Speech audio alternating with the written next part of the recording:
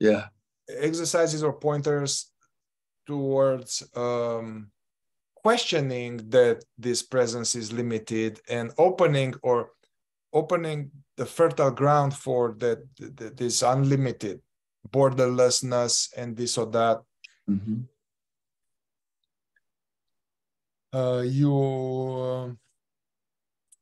I remember that even we talked here and you were mentioning you're trying some exercises to verify that, or what do you suggest for that? For just the non-dual piece? To bring closer the realization that this presence is unlimited. Yeah, well, that it's unlimited, that quality of it? Well, unlimited, which means borderless, Yeah. which means Well, only one. The way I always talked about awareness, I thought was very simple and direct and verifiable. Like if you close your eyes,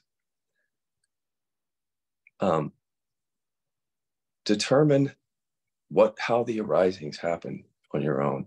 So just noticing you hear words or see them.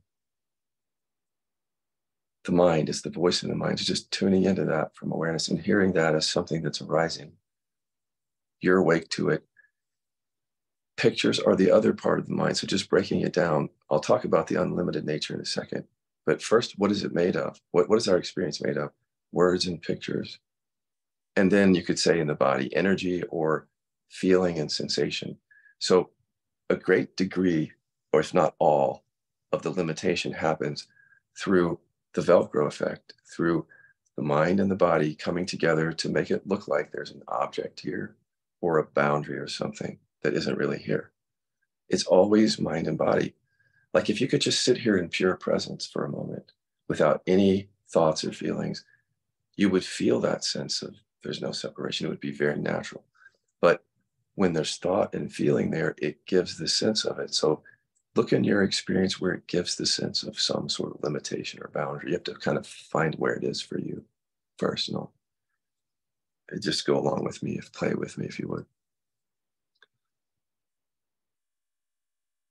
Maybe you don't notice that, but where might somebody notice it? Well, I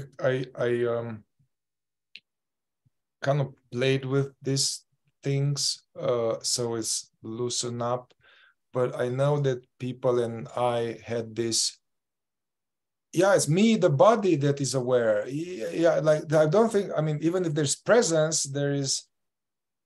I'm not thinking about borderlessness. It feels like I am this container, which Yes. now, instead of being this container of the body, is the container of my limited awareness.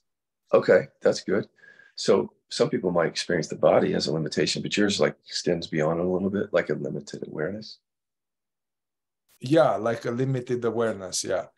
And Okay. I can see what you are saying also, because I had something in my belly. I think I didn't eat, but if there's something in the belly that is psycho-emotional, energetic, or somewhere, Yeah. then that's some me there. Okay. Yeah. But let's go with the first thing that I said. Yeah. What was the first thing? How'd you say? The first thing is that okay, there is this presence, but then Yeah. The limited awareness. doesn't mean that is unlimited, or that is, maybe if I get hit with the 2x4, then that presence stops. Right. Okay, I got you.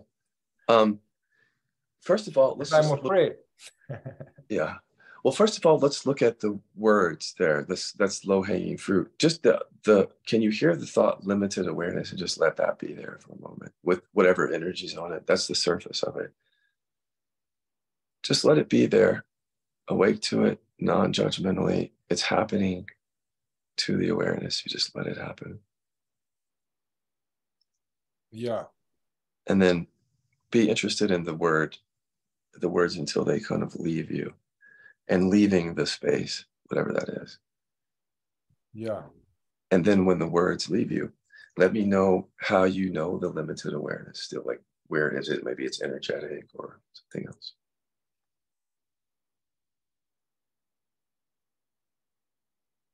How do I still know it's limited? Mm-hmm. I don't. That's the thing, actually. I don't. Huh.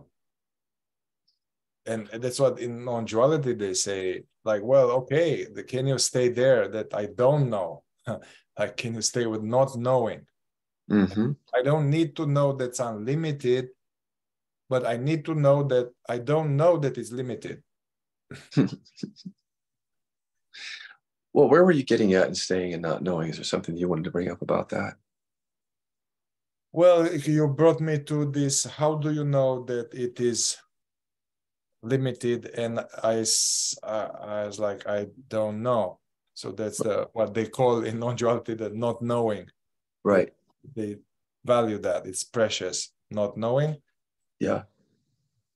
So I It's guess the thing is that there's a belief that it eludes me. It's a belief that I'm inside. Consciousness is inside.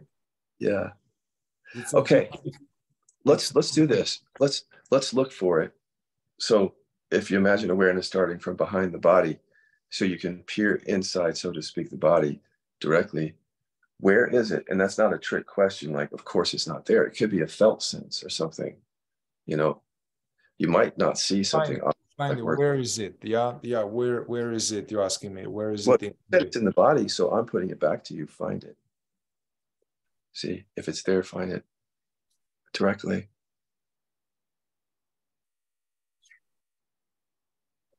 Well, I mean, I'm aware of some sensations, but that which is aware of sensations,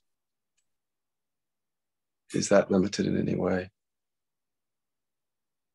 I don't find limits. Yeah, but there's something here with the sensation where you're hesitant, it feels hesitant around it. I just want to make sure that I'm mirroring back something that you're feeling, because it's like you don't feel as confident with that.